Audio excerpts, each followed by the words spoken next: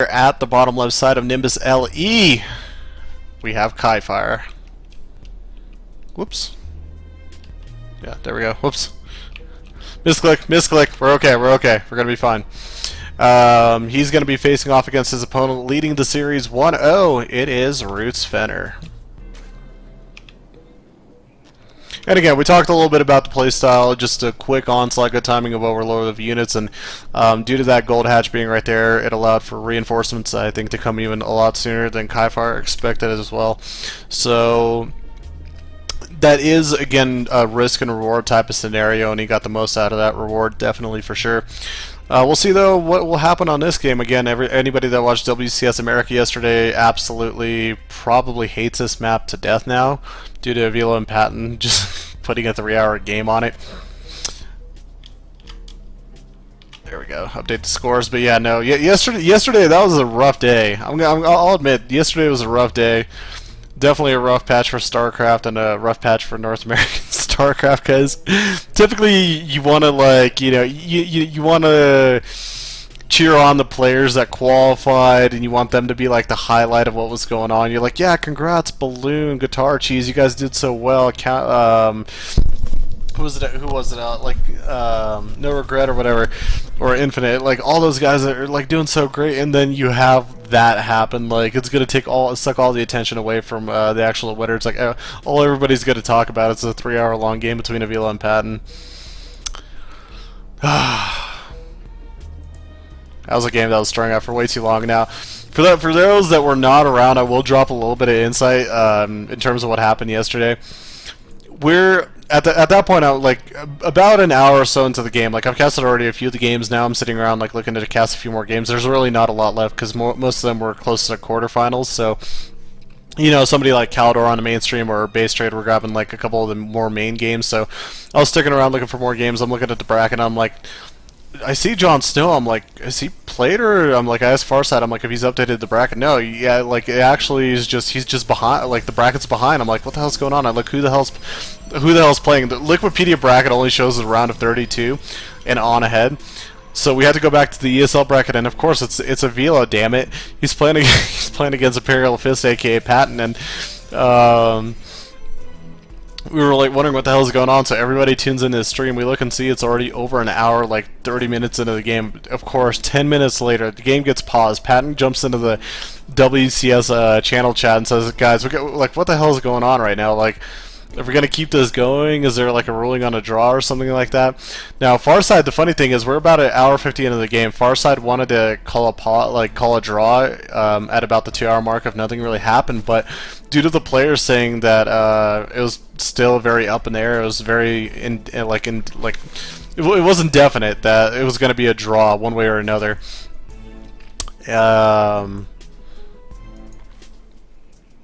So Patton, of course, claimed he thought he was going to win no matter what, which he was right. Eventually ended up being right, sorry. Avila, he's basically playing for a draw for the most part, but he was really adamant about trying to take the draw at the 2-hour mark.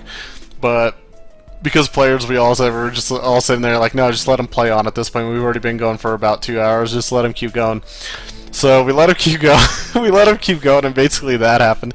That back and forth mess that finally ended in Patton funneling down those Ravens in the very corner. Very interesting, though. Very interesting how it ended up. Very interesting game. Alright, so Fenner grabbing his 3rd hatch right now. Grabbing his initial gases. Very similar to last game, nothing really too out of the ordinary. Once again, we do see that Stargate getting placed down. Now remember, with this map you do have the in-base expansion, so as a Protoss player, if you do want to grab your 3rd base, you do have to put yourself out there on the map. Now, the 3rd location is not the worst location ever to be able to put yourself out on the map, because you look at it, and if we like kind of zoom out a little bit, you take a look at the general vicinity. Force fields can really chop up this block, especially if attack does come to it. And then if you're sitting right around here as well, this whole entire area could get chopped up by force fields. At least specifically this like thin little, bring the army into this area.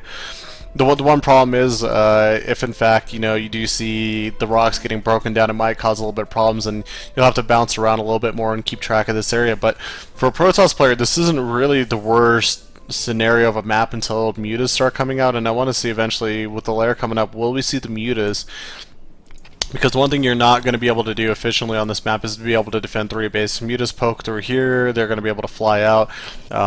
They come back through here, maybe poke at the 3rd base if the army gets drawn inside. They somehow manage to poke through the main, they're going to be able to float through the backside. It's not the most amount of airspace, but it's something that you could really work with. Oracle flying in here, trying to get a little bit of damage done. Looks like it was able to get 3 kills, so pretty efficient for staying alive and trying to work its way through spore crawlers. Really working the edge. Now, if I take a look over here, where's that at? We have a 2nd Stargate, but we have a fleet beacon coming up. And are we going to see carriers? Like, unless this is like an anticipatory to like 2 base, I mean, no, sorry, not 2 base, unless this is like anticipatory for mutas, I don't think he's going to go +2 phoenixes.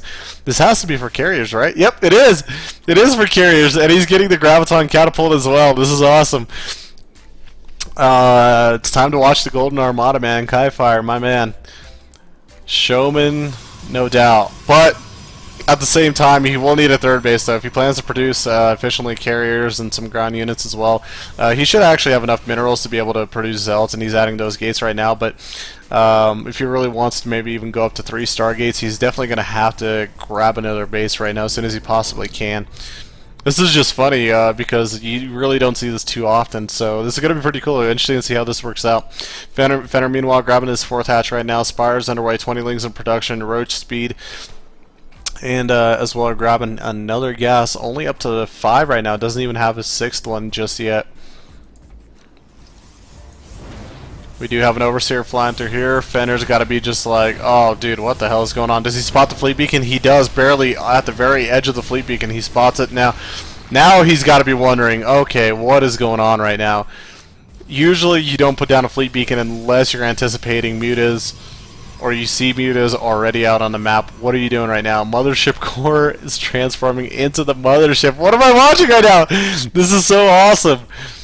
I'm sorry. Like, you watch sorry, I've watched way too many PVZs in the past couple weeks and casted too many PVZs to the point where I've seen the same standard damn builds over and over again today already between our TVZ and this one. This is a lot more fun to watch.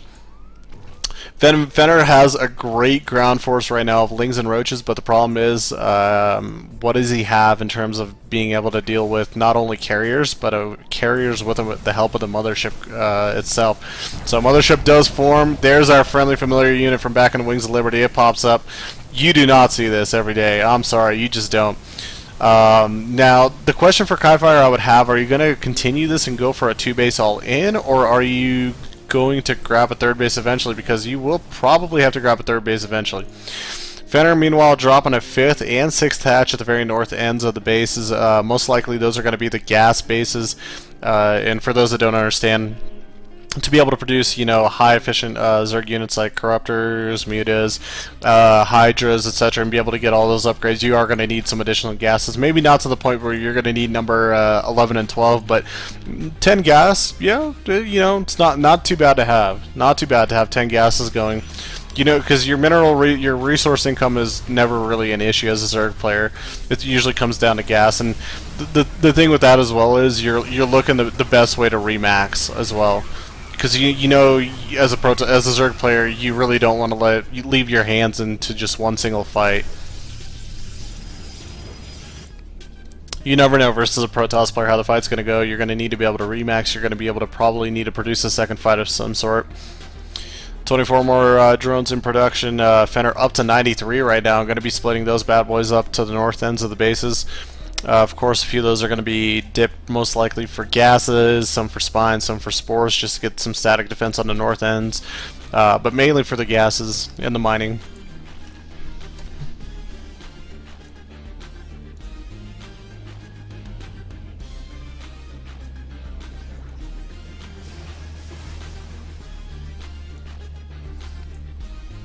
Yeah, for those getting smacked by Nightbot, I can't control him, man. I can't control Nightbot. I could probably take off like the caps, whatever, the cap span or whatever. I don't know. I've like the natural Nightbot. All I did was just add some commands in terms of like the caps, like the chat commands. That's all I really did. Everything else is practically by default. It's not because I don't like you guys like cheering for players and whatnot. Stay. Third base over here, we have a little bit of a run by. Link's trying to get a little bit of damage done. Zelt's clear them out. Meanwhile, over here we got the Armada of Mothership Core wiping out this fourth base with relative ease. We'll recall back home over to the third base. We have a lot of forces over here out in the middle of the map. Void Ray does get caught. This is going to be very interesting to see how this works out because it's a lot of Corruptors. Queens, they need to catch up as soon as they possibly can because that's the reason why they're walking across the map. It's to be able to transfuse those Corruptors. Mothership Core, Mothership itself does go down.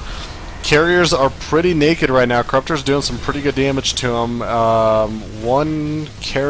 Two carriers, one carrier left. Void Rays do clear out the rest of the forces, and now these queens are off of creep. These are some big fat girls, man.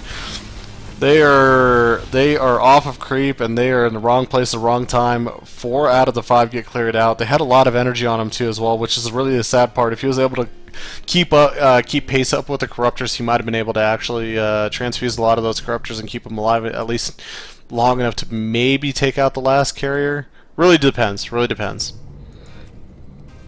But here we go. The push does continue over here into this third base, into the natural area. We have more Corruptors getting produced right now with 12 roaches in production.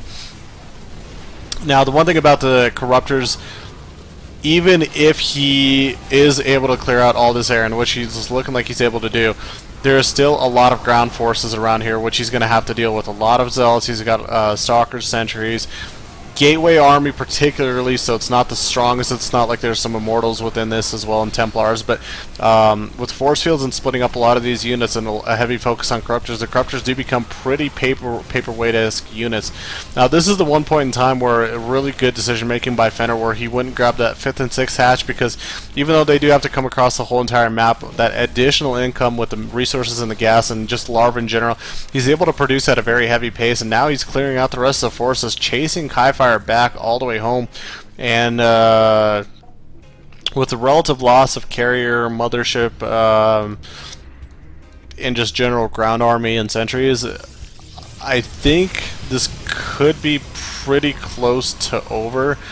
Like, even at this point, like, the Corruptors are going to be able to go through the Stalker Fire, through the Void Rays, they clear out the carrier, and now Mothership Core goes down as well before it even has a chance to get enough energy for Photon Overcharge. At this point, ground units, Lings are starting to stream in. He's trying to get as many reinforcements as he possibly can. The Roach and Hydra numbers are a little bit too overwhelming for him to tackle.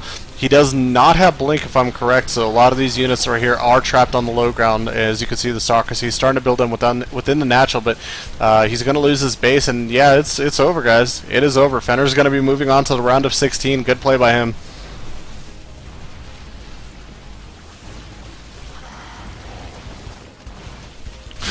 Those Corruptors are just like sitting up in the air, just like spitting just venom on those Stalkers.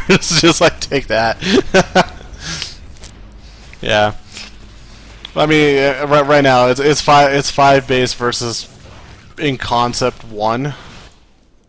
Yeah, just one base. Like, all the mining is gone. I guess in that regards it would be yeah, no, it's actually 5 base, because he's done such a good job of splitting up all his drones, sending it to the other bases. He's still pretty fresh on the minerals inside his main base, are fresh enough. So yeah, it's 1 base versus 5 right now. KifirE killing his own gate to break out, to allow actually those Archons and other units to be able to actually walk out.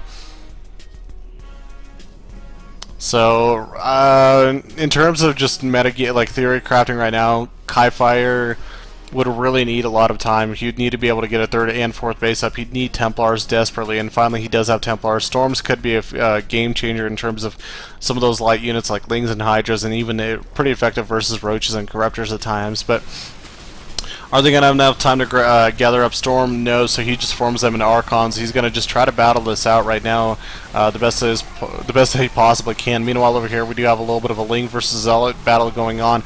They will be cleared out as well.